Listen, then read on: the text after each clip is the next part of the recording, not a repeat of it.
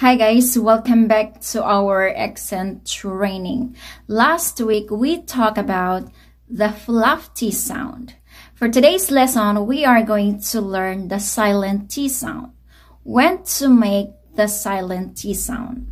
When the T between two consonants, we totally drop the T. That will help you sound smooth and natural when speaking in English.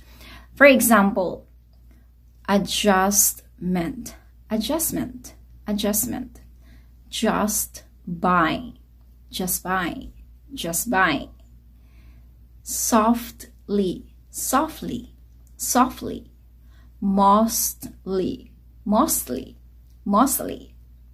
Another one with the T between N and E, some native speaker drop the T. For example, internet, internet, interview, interview, counter, counter, winter, winter, international, international.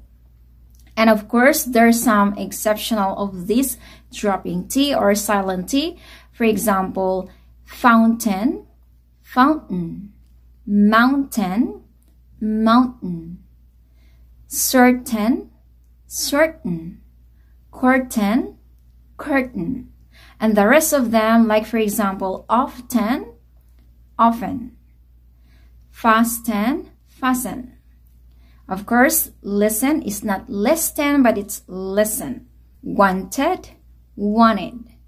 20, 20. Alright guys, I created a list for you and some examples of these words. Keep practicing and I will see you in the Fluency community. Bye for now.